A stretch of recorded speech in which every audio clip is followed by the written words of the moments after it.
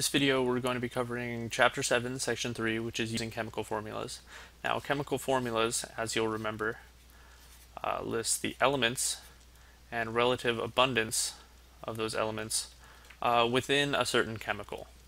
Now, these chemical formulas list these elements solely on an atomic level. For instance, it'd be very hard for you to go to your lab table and measure exactly 2 hydrogen and 1 oxygen and mix them together to get water in a certain reaction. So what we're going to be doing is using these formulas as tools for relating them to measurable quantities.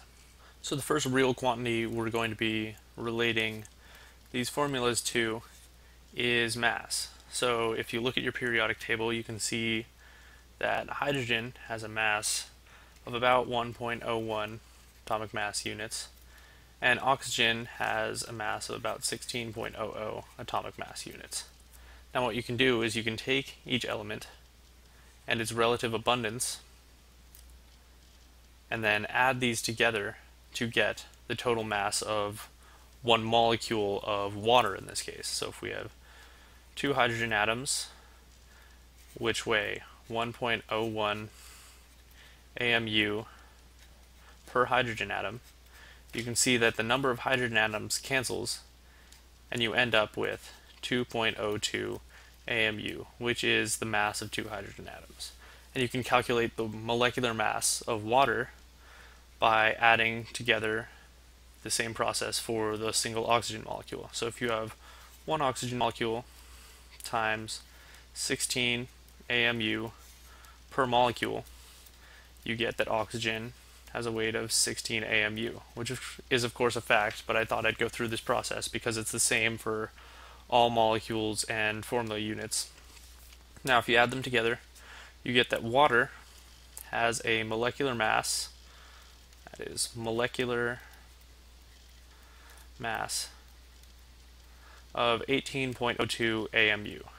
Now you can properly call this a molecular mass because water can be separated into individual molecules like this.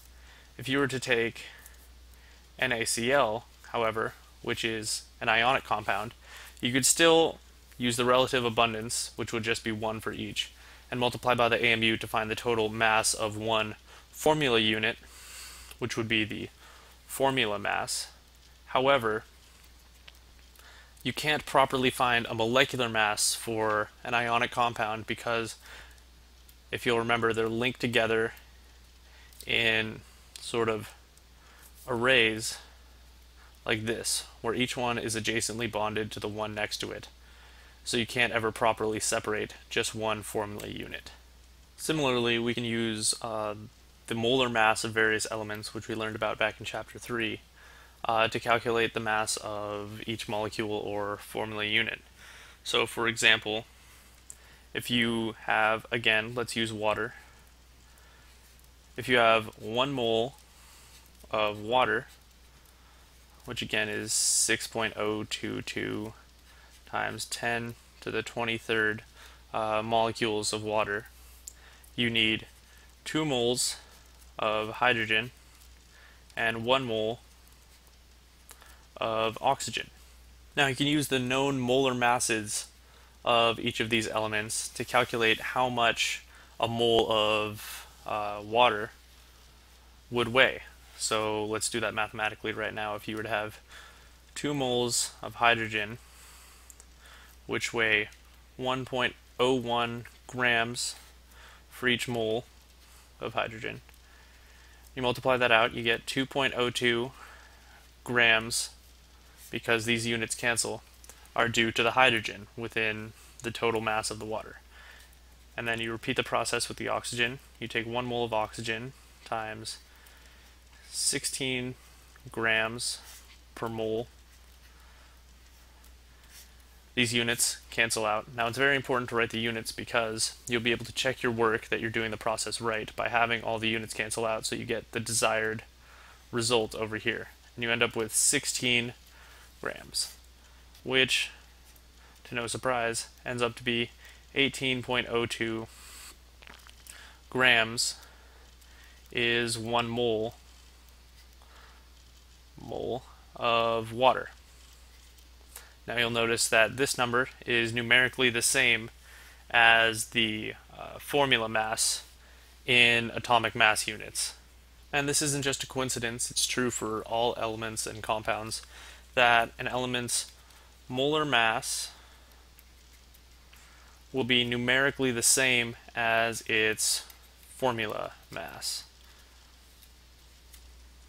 Now, the molar mass is a very useful tool for chemists because it enables you to switch between various units, whether you need them for calculating a reaction or for measuring the amount you need for that reaction. For example, if you needed 2.5 moles of oxygen gas to react in a reaction, the problem is you can't count out all those individual molecules of oxygen. So what you need to do is find how much it weighs in grams. And the way you do that is by using the molar mass as a tool. So what you do is you would first calculate the molar mass of this molecule over here. In this instance, it's very easy. It's just 2 moles of oxygen times 16 grams per mole of oxygen. Again, it's 2 moles of oxygen because it's O2. So you get twice as much oxygen because they're both linked together into one molecule. Again, the units will cancel correctly and you'll get 32 grams is per mole of O2.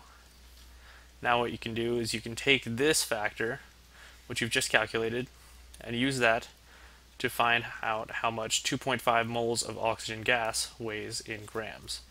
So you take the 2.5 moles of O2, then you multiply by your conversion factor, that is 32 grams per mole of O2, and you notice you have to use the right factor, because if you don't, these molecules will be different and they won't cancel out. But in this instance they do, because we've done it correctly. And then, once you do the math, you get 80 grams of oxygen gas is how much you need for the reaction. And this is much more measurable than the 2.5 moles that we were given originally. Similarly, you can go backwards. If you're given a number of grams and you want to go to moles or to the number of atoms or molecules, you can do that again using this as a conversion factor. So let's take ibuprofen, which is C13H18O2, and this is the stuff that's in Advil and other generic pain relievers. And if you take the relative abundance of each element, that is the number of times it appears in the molecule, and multiply it by the atomic mass units, etc., or rather its molar mass, you get that it has a molar mass of 206.31 grams for each mole. And this is a very important factor for what we're about to do. Let's say you had 33 grams of, I'll just write C13 for short, and you wanted to get how many moles that would be. So what you would do is you would multiply this factor, making sure that the units cancel. So right now in the factor, the grams are on top right here. However, you need to cancel with the grams that are already on top right here. So what you do is you flip the factor. You put the moles of C13 on the top, 1 mole for every 231 grams. And once you do all the division, you end up with about 0.16 moles of ibuprofen, which I'll abbreviate as C13. You could even then take this factor, or this answer rather, and multiply other factors, like for example, we know Avogadro's number is 6.022 times 10 to the 23rd molecules in every mole of substance. And you can calculate the number of molecules you have within 33 grams of ibuprofen.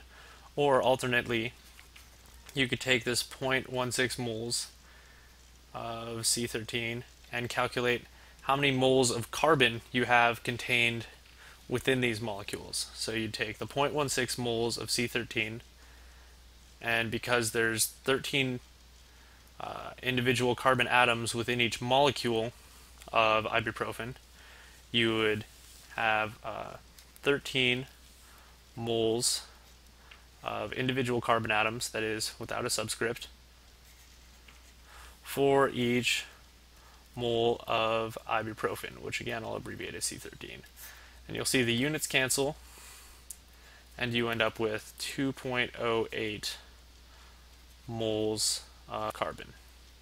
It's also very helpful to be able to know the percentage composition by mass of a certain element within a compound if you're trying to extract that element and use it for something. For example, if we had copper 2 sulfide and you wanted to know, how much of this compound is copper by weight and how much is sulfur, what you would do is you would take the molar mass of copper.